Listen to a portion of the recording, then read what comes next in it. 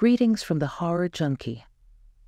In our debut tale, a guy battling Charles Bonnet syndrome encounters chilling visions, especially a sinister tall woman who appears in his bedroom. In the follow-up narrative, scientists spot imitators within inmates, monitor their egg-laying behavior, and ponder undercover eradication while pushing forward mimic detection tech. A shocking turn ensues. I've got this thing called Charles Bonnet syndrome, or you can get all technical and call it visual release hallucinations. It's more common than you might think, especially if your vision's fading. They say as many as half the folks dealing with gradual vision loss will have one or more episodes of this. But I bet most of you folks never heard of it. Why? 'Cause most of us dealing with this are too scared to talk about what we're seeing. I know I was. But I'm getting ahead of myself here. Name's Andrew, I'm 26. 2 years back, I woke up with this awful blurry vision, like someone smeared Vaseline all over a camera lens, couldn't see a thing. I was scared as hell, and I rushed over to Doc Harper's office, had to take a cab, 'cause I couldn't trust myself behind the wheel, even though I'd been driving without a hitch for 3 years. Doc did some tests, threw some questions at me like, "You've been crazy thirsty lately. How often you pee? How's your tiredness levels?" Then he hit me with the diagnosis that flipped my whole life. Diabetes. Type 1. He tells me I gotta shoot up with insulin every meal, that if I mess up my diet and don't watch my blood sugar, I could end up in a coma or worse. Then he gets to my eyes. "Andrew, your diabetes messed up your eyes, caused maculopathy. You know what that means." I shook my head, still reeling from the diabetes bombshell, and Doc Harper keeps going. "It's when your diabetes messes with the blood vessels at the back of your eyes, clogs them up, and makes them leak into the macula, the central part of your retina that lets you see colors and fine details. When that happens, it can mess up your vision real bad." I'm swallowing hard, and I ask, "So, what's the fix for this?" I can't see Doc's face well, but his tone tells me all I need to know. "Sorry, Andrew," he says, all serious. "Maybe if we caught it sooner, we'd have more options, but it's done some major damage. We can slow it down, but it ain't reversible." My whole world crashes, man. I'm just 24, still in my prime. I'm active, playing ball, cycling, and now my health, my body, and my sight are slipping away. First 6 months, it's rough. Broke up with my girlfriend, Holly. Sweet girl, tried to make it work, but I was too damn angry all the time. Lost my job 'cause an architect needs his eyes. Even drifted from my friends, stopped seeing him 'cause of my jealousy, 'cause they got to keep on living while everything I dreamed of got snatched away. I turned into a hermit, holed up in my apartment, not even bothering to shower, shave, or put on proper clothes. I was so sure my life was over, I stopped trying to live it.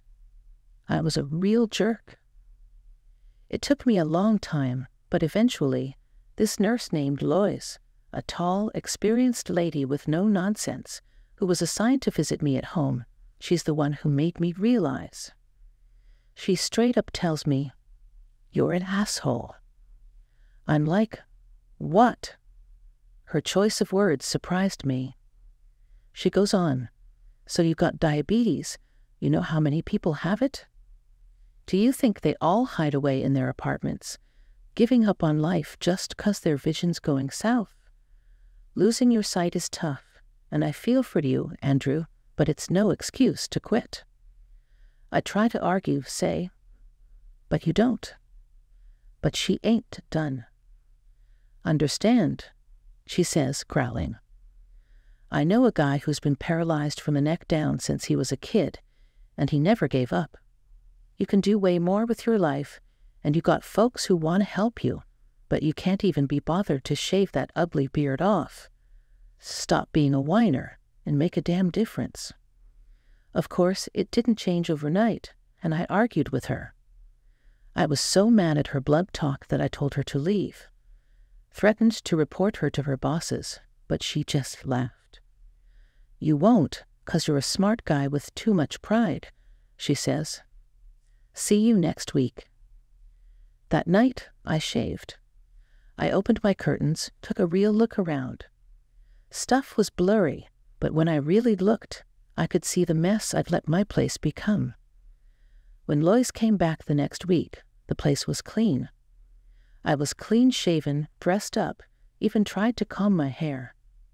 She didn't say nothing about it, didn't bring up the argument from before, but she took me out for coffee down the street. She guided me along the sidewalk, talked to me, gave me some reassurance. It was scary, even though it was just a short walk, but I felt proud when I got there. Lois and I talked, maybe even laughed a bit. Afterward, she walked me home, and as she helped me inside, she said, "Nice to finally meet you, Andrew." That day marked the start of a new chapter. I moved to a different apartment, one on the ground floor, and joined a crew of other young folks with vision issues. I made some buddies. I got out every day, even if it was just a short walk. I made it a point to see whatever I could of the world. I bought what I could, but the Sawyers, that old couple who ran the local store, they'd bring my groceries once a week. Clark's a gruff old man, won't coddle me, and he told me he respects me for being who I am, for keeping my independence, for not giving in. Hearing that from a guy like him was one of the nicest things. Things were going good, until a year ago, that is. I walked into my living room with a coffee mug in hand, and there it was, a Victorian funeral carriage right on my rug, with two big, proud horses in fancy outfits, their bridles all decked out with long black plumes. They stood there perfectly still, while the driver, a little bearded guy in old-fashioned clothes and a top hat, fiddled with the reins and stared at me. It was clearer than the usual blurry shapes I saw, and I was about to lose it. I dropped the cup, hot coffee spilling all over my feet, and jumped back, crying out in pain and shock. When I looked back at the horses and the carriage in the room, they were gone. At that moment, I started wondering if I was going crazy. Turns out, a lot of us do, which makes sense. How would you feel if you saw that in your own home? Unless you're Jack the Ripper, I bet you don't have a coach and horses just lying around. I sure didn't. After some quiet swearing and a bit of self-denial, I convinced myself I hadn't seen what I thought I had, that it was just a really vivid daydream. That seemed to work, and I went back to living my life, though I entered that room with a bit more caution for the next few days. Eventually, I forgot about it. Then 2 weeks later, I saw a massive, floating, swirling orange ball in my bathroom. I almost wet myself again. I stood there, gaping at it, this weird, spinning, levitating globe that was bigger than a beach ball, hanging mid-air over my tub. I stared at it for a full 10 seconds with my mouth wide open, then squeezed my eyes shut, whispering to myself, "That ain't real. That ain't real." After about 5 seconds, I opened my eyes again. It wasn't there. Ever had a moment where you doubted your own sanity? Wondered if what you saw was real or if your mind was messing with you? Honestly, when I think about it, the idea of losing my sanity was way scarier than losing my vision. I've battled through tough times and always took pride in being not just a survivor, but someone who's living life. How could I keep that up if I went nuts? That night, I barely slept, and I stayed on edge for days. Any hint of movement or an unfamiliar shape would make my heart race, and I'd question if it was even real. It was the roughest period I'd ever faced, even worse than when I got the diabetes diagnosis. When Dr. Harper told me about diabetes, at least I got a clear prognosis. It was a physical condition, had a name, and most importantly, there was a treatment plan. This was something else. My own mind had betrayed me. My senses and my grip on reality had gone haywire. It's only when you're in that spot that you truly grasp how terrifying it is. Your senses and how your brain makes sense of them are your only real defense against danger. You sense trouble and avoid it, keeping yourself safe. But what happens when you can't trust your senses to warn you about real dangers? Lois was the first to notice, picking up on my skittish behavior. She asked what was up, if I needed to talk, but I just said I was fine, except for the terrible sleep. That last part was true. I couldn't sleep at all. Just the thought of being stuck in some institution, spending my days as a drugged-up zombie in a white room with the echoing cries of fellow patients for company, terrified me beyond belief. But what was the alternative? Live recklessly and put myself and others at risk? In the end, I chose to ignore it. I figured if I could function around people without them realizing what was happening, that was good enough. A whole month passed before the next incident, and for a while, I thought maybe I'd put this whole mess behind me. With each passing day, my confidence grew. So on that Wednesday morning, I stepped onto the sunny street feeling pretty carefree. Every Wednesday, I treated myself to a latte at Joe's, the same coffee shop Lois and I used to visit. It was a little tradition that brought me a lot of joy and helped me make friends with regulars and the staff, including Joe himself. As I strolled down the street with my white cane, I took in the colors and shapes around me. I enjoyed the sun on my face and the birds singing. It was a good day. Then I saw them. A group of pilgrims, 6 of them, all decked out in settler-era outfits, sitting on the pavement. They weren't looking at me. Instead, they were deep in a heated, yet strangely quiet argument. I froze, staring at them. They kept on arguing, making wild gestures, but I couldn't hear a thing, even though by the looks of it, from their anger, they should have been screaming at each other. I stood there, shocked, and my white cane slipped from my numb fingers, clattering onto the sidewalk. I turned to leave, desperate to escape the eerie sight of these colonists on the road, but I was so frantic, so hurried, that I accidentally stepped on my cane. It rolled underfoot, and before I knew it, I fell hard, crashing to the ground. I didn't manage to break my fall in time, and I banged my cheek and scraped my palms. A passerby, a kind woman, cried out and rushed over to help. She knelt by my side, offered a tissue for my bleeding cheek, and insisted on driving me to Dr. Harper's to check out my injuries. Looking back, I'm pretty sure she could tell my distress had nothing to do with the fall. At the time, I felt embarrassed and annoyed, but now I realize I owe her a debt of gratitude. Without her stepping in, who knows how long I would have endured before breaking down from the sheer stress and ending up in an asylum. Andrew, why don't you tell me what happened? Dr. Harper asked, gently treating my cheek with disinfectant. I told him it was just a balance slip, no big deal. But I think he saw through my weak excuses to the deeper unease. He didn't push, didn't force the issue. He just asked what might have caused the clumsiness. Then he inquired about how I'd been lately. When I mumbled my way through the vaguest answer I could muster, he placed a comforting hand on my shoulder.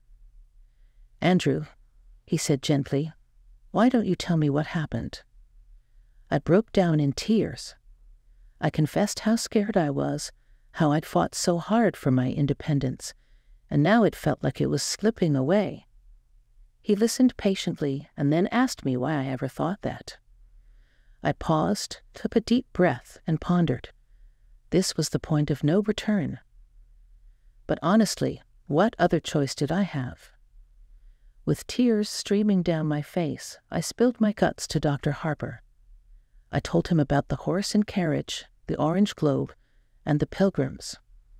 I laid it all out, how I'd been living in constant fear, terrified that I was going insane.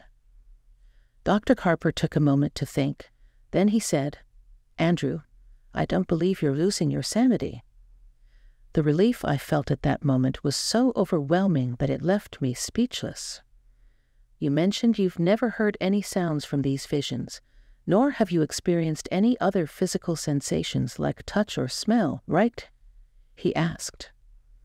I shook my head in agreement, and he patted my shoulder again. "Andrew, have you ever heard of Charles Bonnet syndrome?" he inquired. "Charles Bonnet? Who?" I responded, bewildered by this unexpected change in our conversation. "All right, let me break it down for you," Dr. Harper said gently. Charles Bonnet was a Swiss naturalist from the 1700s. He discovered a peculiar condition in his elderly grandfather, who was nearly blind due to cataracts. The old man used to have visual hallucinations, seeing random patterns, people and places. Sound familiar? "Yes," I replied, still puzzled. Am I going crazy?" "No, Andrew, not at all," Dr. Harper reassured me. "Do you understand how perception works?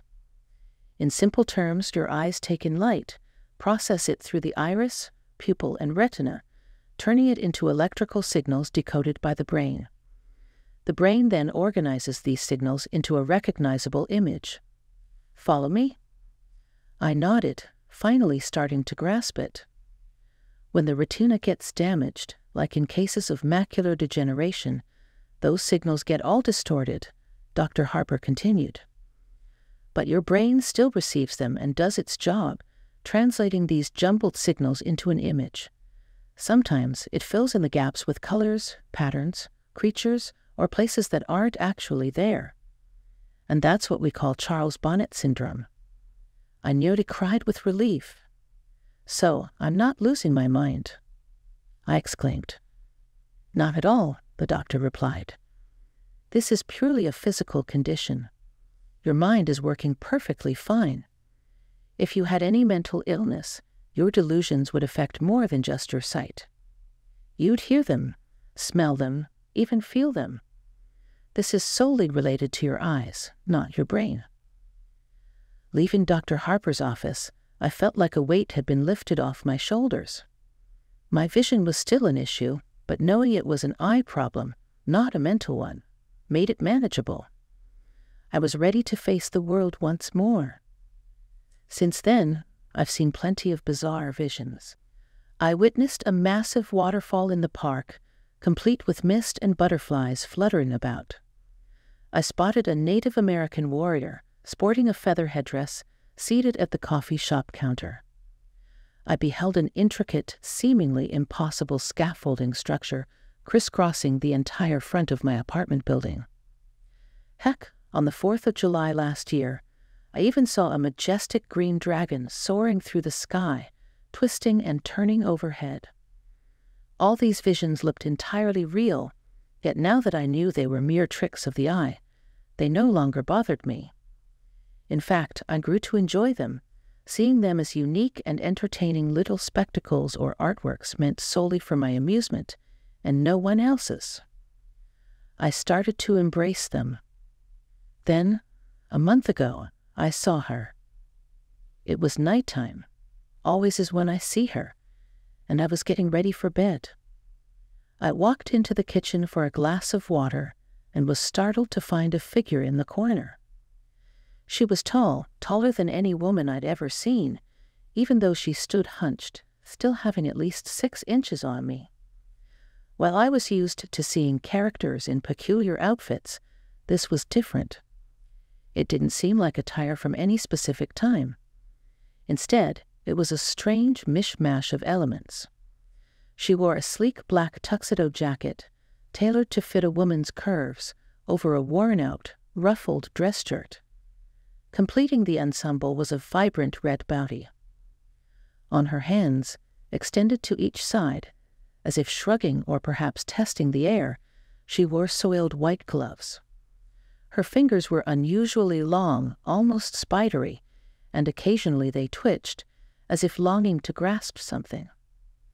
Her lower half sported crimson shorts, covering opaque black stockings. Her legs were long and graceful, frankly, attractive, the legs of a dancer. To complete the look, she had red heels, the same shade as her shorts and boutie, but they sparkled and shone, bringing to mind Judy Garland's ruby slippers from The Wizard of Oz. No matter how bizarre this whole getup was, I couldn't pry my gaze from her face. Most of it hid beneath a tilted and twisted bowler hat, concealing her eyes and nose. But below that hat's brim, I could see her deathly pale skin and a grin that sent chills down my spine. It was unnaturally wide, with far too many teeth.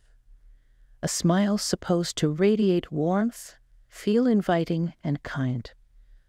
But this woman's expression oozed malice, like the kind of glee you'd expect from a snake cornering a rat. But what really threw me off was the fact that she had a third arm sprouting from her back, curled up and over her head like a scorpion's tail. It was longer than any arm should be, and the hand on it had only 3 fingers, resembling a claw.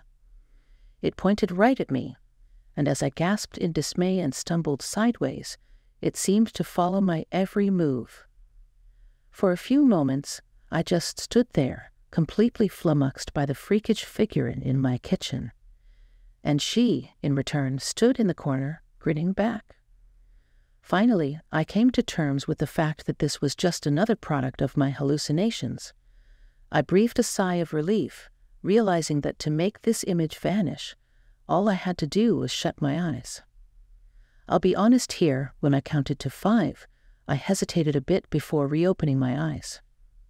If I had and she'd still been there, grinning that wicked grin at me, I think I might have had a heart attack. But she wasn't there, and I let out another long sigh of relief, grabbed my glass of water, and returned to bed. The tall woman lingered in my thoughts in the days that followed. She was different from the other visions I'd had. Somehow, she felt more tangible. My buddy Jason picked up on my unease when we met for lunch that Friday. Jason was one of those friends I tried to push away shortly after losing my vision, but he refused to give up on me, staying in touch week after week. Good friends are hard to come by, but great friends, those who stick by you for life, are even rarer. Jason, bless his kind heart, belonged to the latter category. "You've got to spill the beans, dude," he said, as we sat down with our pizza. "What do you mean?" I'd replied, trying to play it down. "You're so distracted. It's like you're searching for something in here all the time.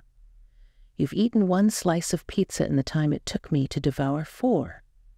So I'll ask again, what's eating you?" Jason said, waving a pizza slice for emphasis. "It's nothing," I replied, feeling a bit silly. "I just had a hallucination a couple of nights ago that really rattled me." "I thought you were cool with those by now," he asked, setting the pizza slice down. "Yeah, I was. I mean, I am, but this one was different, I admitted. She scared the living daylights out of me." "She?" Jason raised an intrigued eyebrow. "Tell me more." So I spilled the beans, describing the tall woman and how she appeared to me. I explained that unlike my other hallucinations, she felt more real, and she was the first to feature such a bizarre and unsettling mutation. Sure, I'd seen miniature versions of people before, referred to as Lilliputian by medical pros, but the extra appendage and her grotesque face were something entirely new. It was the combination of these factors, along with her unsettling posture, that disturbed me the most. "So," Jason said after I'd finished, "you're saying she had killer legs." "Cut it out, you jerk," I laughed, tossing my napkin at him. "No, seriously, I get it, man," Jason replied, passing the napkin back to me.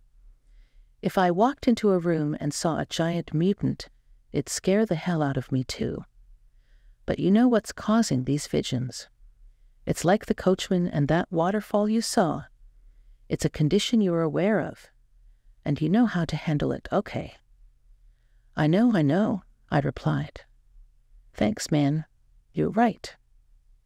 I did feel better, so I flashed him a smile, took a big bite of my pizza, and changed the subject, asking about his crazy ex, a topic he was more than willing to dive into. The next time I saw the tall woman, just under a week later, I was in the middle of brushing my teeth.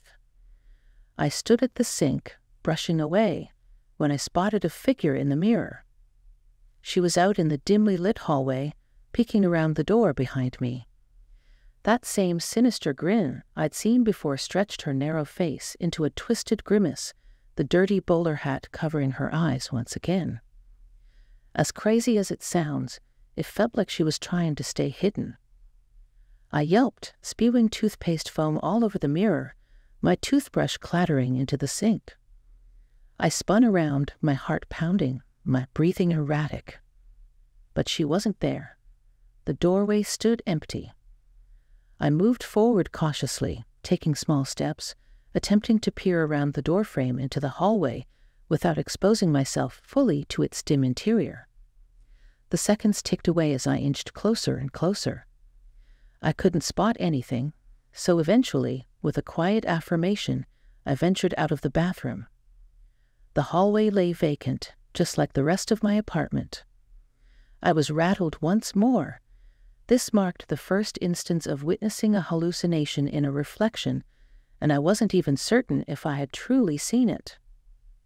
As I sit here, penning these words, aware of what would follow, I reckon I held that perspective as a defense mechanism, a way to shield myself from the harsh reality.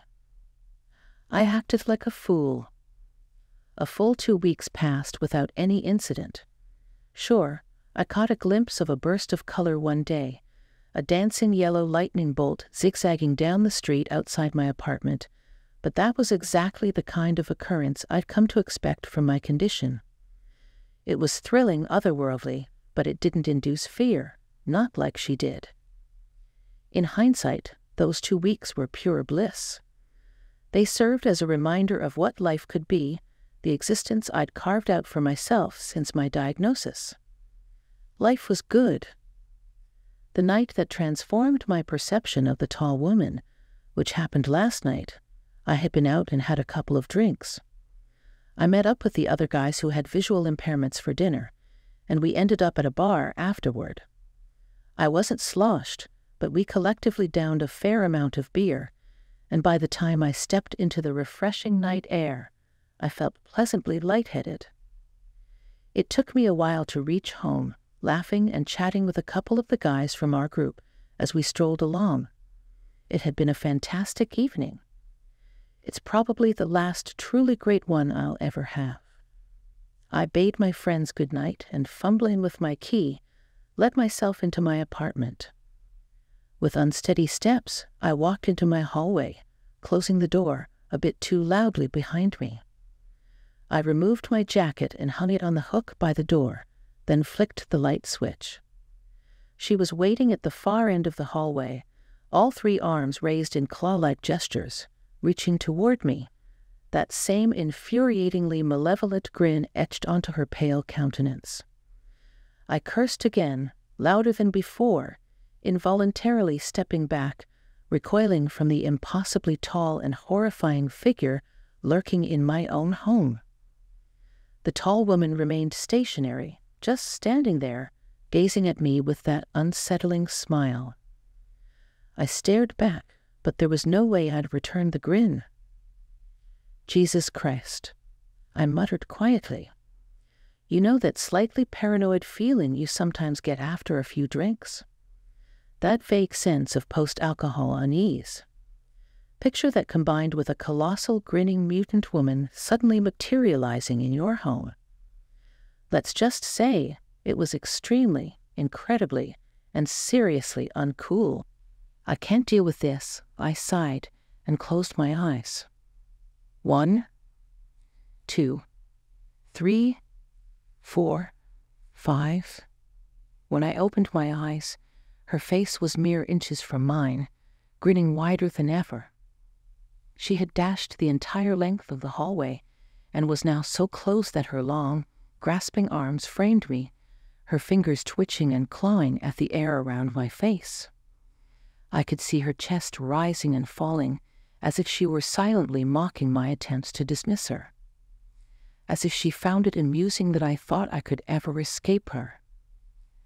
I screamed a full-throated shriek of terror and actually dropped to my knees, instinctively shielding my head as if anticipating a blow. But it never came. Finally, I lowered my hands, gasping for breath, trembling. The hallway was empty, the tall woman nowhere in sight. I remained there on my knees for a moment, catching my breath. Then I leaped to my feet, turned, and bolted out of the apartment, out of the building, and onto the street. I stood there, shivering, utterly terrified, with no idea of what to do next. At last, I pulled out my phone and made a call. "Hey, Andy, what's going on?" Jason asked. "Jason, I need you to come over," I said, tears streaming down my face. Jason didn't inquire why or complain. Instead, he simply replied, "I'm on my way." In under 20 minutes, his car rolled up outside, and he hurried over to the steps of my building where I sat, shivering. He draped his jacket over my shoulders and inquired about what had happened, his voice filled with genuine concern. "She's in there," I stammered. "The tall woman. She's returned." All right, he said, gently assisting me to my feet. "Come on, buddy, let's go inside and investigate." I wish I could claim that I displayed bravery when we entered, but I'd be lying. I cowered behind Jason, one hand gripping his shoulder as we traversed my apartment. Of course, we found nothing. We're talking about a colossal mutant woman in a cramped one-bedroom apartment. Where on earth could she hide? Finally, after thoroughly checking every room twice, I had to concede that she had vanished. "I'm really sorry, man," I apologized, feeling genuinely foolish. "I got scared, and I'm sorry, man." "Hey, forget about it, pal," Jason reassured me. "So I'm here now. Where do you keep your liquor?" After consuming half a bottle of bourbon, we both became quite chatty. "She's, just kind of unique, I attempted to explain. I understand, he responded. "It's like you saw something unsettling, and you feel unsettled, and that's unsettling." He didn't quite grasp it. "No, she's different, I elaborated. "I've never experienced a recurring hallucination before. And they've never been frightening, She's not like the others." "Dude," Jason remarked, taking another sip of bourbon, "you've got, like, Charlie Boney syndrome, and it makes you see stuff. So." He waved his hands in the air like a magician who had just performed a trick. I know, I replied. "No, listen, Andy," he said. "It makes you see stuff. It's just your eyes, yeah. You didn't hear anything, you didn't feel anything. That's how it works. It's your eyes, and I know it's scary, man, but you've been through, like, hell and high water in your life so far. You're tough.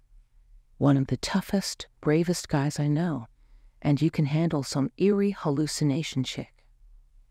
I chuckled, unable to resist. "She is a very eerie hallucination chick, though, dude." He laughed too, and we both took a drink. "That might help," he said eventually, his voice contemplative. "What, drinking?" I asked. "No? Well, guess it does," he chuckled. "I mean, like, demystifying her. You should give her a name, something ridiculous, so she's not scary." I have to admit, as much as I like creepy hallucination chick, it's a bit of a mouthful, I laughed. "Yeah, I get that," he responded. Suddenly, something he'd mentioned earlier crossed my mind. "How about Helen?" I suggested. "Helen Highwater?" "Awesome," he said, then raised his glass. "Here's to Helen, buddy." "To Helen." I smiled and emptied my glass. Jason crashed on my couch that night, primarily because he'd had too much to drink to even contemplate getting behind the wheel of a car. Honestly, though, I think he imbibed so much to have a reason to stay and watch over me. I'm glad he did. Knowing he was there made me feel safer, and I managed to get some sleep. Having the assurance that if the peculiar vision I had just named Helen were to reappear, I could rely on him for support. This morning, we both required some backup. "Feels like a mule gave me a headshot," he groaned as I entered the living room. "Yep," I replied, my own head pounding. "Joe's?" "Joe's," he affirmed, and struggled to get up. While sipping robust black coffee and munching on muffins, we kept the conversation to a minimum. Finally, Jason broke the silence. "So, you cool now?" he asked, muffin still filling his mouth. I nodded. "Yeah, I think so." "Not still bugged about you-know-who?" he inquired. "Helen?" I responded with a grin. "No, I genuinely don't think so. I reckon I can handle some eerie hallucination chick." "Good," he chuckled, patting me on the back.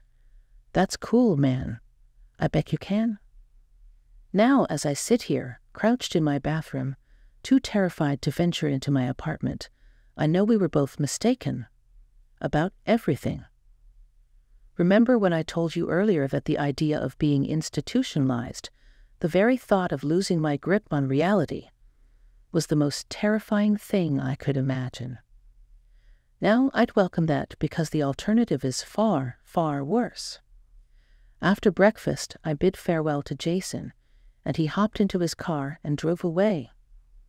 The day went by without any unusual occurrences, and when Lois dropped by this afternoon, she even commented on how cheerful I seemed. "You got a lady in your life?" she asked casually. I chuckled at that, wondering what she'd think if she knew the truth. "Yeah," I laughed, something like that. "Good for you," she said with a sniff. "You make sure you treat her right." That amused me even more, and I had to bite my lip. "Sure," I replied. "I'll do my best." Tonight, still a bit worn out from the events of the previous evening, I decided to turn in early.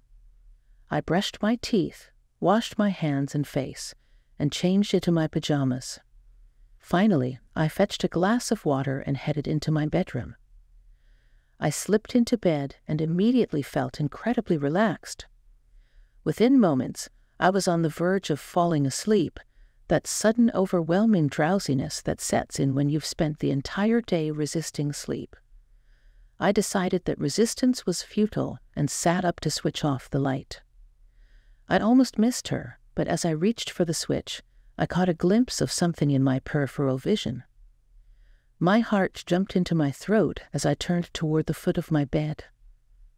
The tall woman was hunched there, her grinning face staring at me from just beyond my feet. So many teeth. Her long, slender fingers spread out over my blankets, twitching slightly as she clutched the end of the bed. Slowly, agonizingly, her third deformed arm came into view over her shoulder, joining her other hands on my bedding. I froze, utterly paralyzed. I had reached a pivotal moment, arriving at a crossroads that had been approaching for some time. She observed me, grinning, as if she were waiting to see what I'd do, cruel amusement flickering across her pale face. But this time, I'd had enough. "You don't scare me anymore," I declared, my voice filled with defiance and anger. "I won't let you do this to me." I reached for the light switch. "Good night, Helen," I declared triumphantly, then flipped it, plunging the room into darkness. I lay there, a profound sense of pride surging through me, grinning to myself in my warm, cozy bed, elated by the emotional triumph of conquering my own fear. And then it occurred. The very thing that led me to this moment, something that turned my blood to ice water and my bowls to jelly. "Good night, Andrew," her raspy voice hissed from the darkness. You know, some of the folks who walk around us, they ain't real humans, born the regular way. They don't need as much air, grub, water, or sleep, but they can hustle twice as far and twice as quick as you. Most American and European doctors and undertakers couldn't tell they ain't regular humans just by looking at them. All they see is a body that could win Olympic medals without even trying, plus a brain that puts them at the top of whatever game they choose to play. The mimics ain't machines, aliens, or demons in human skin. They're their own type of life, been around on this planet way longer than us humans. These mimics, they've been imitating regular critters on Earth for over 500 million years. Some scientists even think as much as a quarter of all them old fossils are mimic fossils. Them fossils look almost exactly like regular dinosaurs, plants, and sea creatures, except the mimic bones always got these tiny organisms inside them. Without special checks, these organisms seem like simple impurities, but in our lab, we found these henicolemorpha in the bones of even living creatures. We figure a bunch of these tiny critters, no proper digestive system and all, live inside every mimic, calling the shots. These critters gather in all sorts of places, even on toe bones, pelvises, and skulls. In the world of science, there's only 3 fossils, 1 mummy, and 1 preserved baby mimic that hint at the existence of such creatures. These henicolemorpha work together inside the host to produce a little egg, about 8 grams heavy, looks like a plain white pill. The egg's tough, can handle friction, pressure, heat, and stress, but it stops growing when it's around pure ethanol. We found that these henicolemorpha use the host to make the egg in some canal in the body. The mimic puts that egg in a quiet pool or bathtub. That egg blows up hundreds of times its size in 3 days, creating a full-grown human inside a special sack. Usually, the mimic don't look nothing like the parent. After the baby breaks free, the mimics go their own ways. We think it's a survival thing, so there ain't more than 1 mimic at risk at a time. I've been real fortunate to study these mimics in a controlled setup. My lab's got mimics of people, cats, dogs, crows, octopuses, even a tree frog, a horse, and an elephant. Every single one of them, even that frog, drops the exact same 8-gram egg into some still water, and they guard it like it's second nature. After 3 days, the critters they produce usually become the cream of the crop in their own fields, the smartest crows, the fastest bugs, and some mighty interest in humans. Testing for them, henicolemorpha ain't common or practical right now. The only sure way to spot a mimic is by checking the bones after they've passed. Our methods for figuring out if they're mimics while they're still kicking have an 85% success rate, and we've locked up 4 folks we suspected were these fake humans. So we got this first prisoner. We call him One. He used to be a high-flying financial big shot, racking in $78 million a year before we nabbed him. Then there's 2, this tall drink of water with raven hair, and she's a real bruiser, busted up 3 of our security crew's ankles and elbows. She's running the biggest brothel in Bucharest. Number 3, he's the big boss of the 3rd largest home security outfit in America, but he's also one of the nastiest serial killers ever. Our outbound team cleaned up his place, and they said it was like finding another gate to hell. The last one, she's an artist and a housewife, never did anything worth a footnote in her 43 years on this planet. We had our doubts, thought maybe she fell into that 15% margin of error. Now, not all these mimics are playing ball with us. One of them starts yelling for a lawyer soon as he lays eyes on any of us, and that's all he says. 2, she just turns her back when we stroll by, won't give us the time of day. But she talks to the others, spills nothing about what's going on with the mimics. That housewife, she's dead set on being a regular human, won't even look at the test results. But the killer, he's the only one who listens. I was the bearer of bad news. You could see it sinking in on his face, slow and steady. Then he's on his knees, crying tears of joy, thanking me for giving him the reason why he's different.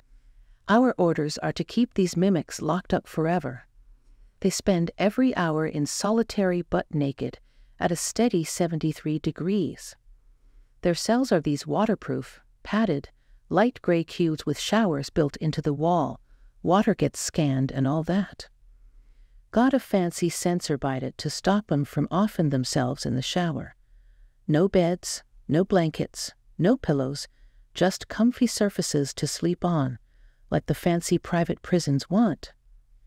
They get a single 90-watt natural sunlight bulb and a touchscreen terminal with restricted internet, only for entertainment, nothing else. 2 meals a day and this foamy toothbrush tablet. All that just so we can keep a real close eye on them, watching their every move, waiting for that moment when they pop out an egg. We lost a few to madness and one to suicide before they told us to give them a way out. We came up with this story, told them we only cared about studying their eggs and larvae, not them. If they could pop out an egg for us to poke at, they'd be free, no strings attached, just keep quiet. We'd move them to a different part of the lab, and they'd never see the outside world again. Number 2 already had an egg tucked away in her hair, slipped it out while she was pretending to sleep. She handed it over, got herself transferred, and now she's in the dressing room. We got footage of one, caught him hacking and spitting, trying to stash that egg. His hiding spot wasn't exactly original, you know. He tried to pass it off as dehydrated phlegm, said we ain't real doctors. But we knew it was an egg. Sent him packing to the private shower, and he didn't seem too upset about it. Then there's the housewife who dropped an egg in her excrement, and one of our staff had to dig it out with a glove up to the elbow. She ain't buying it, but she didn't put up a fight when we moved her to the personal items collection booth. That just left us with the killer, the last mimic stand-in for a couple of weeks. Man, he was pushing hard, trying to squeeze out an egg in every way possible. Then, a few days back, he started bawling for 2 hours, then letting out a scream, and then it all stopped. Suddenly, he's crying tears of joy, holding up an egg that popped out through his tear duct. His relief and happiness were like a waterfall, I'm telling ya. He was acting like he'd been crowned king of the world. Swore off killing, said it wasn't really his will that made him do it. It was just his mimic nature. I believed him, as only someone with enlightened eyes shines like he did. He danced his way to the waiting room. Them rooms, they look like what they're supposed to be, but them vents hide powerful suction machines. After about 20 seconds of agony and squirming, they pass out for good. Bodies get ground up and burned, all hush-hush like our bosses want. And they want more. We're keeping up with the times, developing new ways to spot these mimics. A bunch of agencies worldwide are hunting them down too. In a year, we'll have the tech to detect them with 97% accuracy within a 15-mile radius. They paid us triple oat and weekly bonuses to spot them using electromagnetic pulses. I took that dirty money and bought a big estate upstate with a comfy bed for my wife and kids. I was raking it in, trying to rid the world of what I thought was an ancient curse among us, not knowing what they truly were or their significance. I didn't care about that. It was all about the cash and success. This paradise kept going till one Saturday morning, when the last sip of the night before didn't agree with me. I was brushing my teeth, and up came an egg, plopping right into a puddle of vomit and foam in my bathroom sink.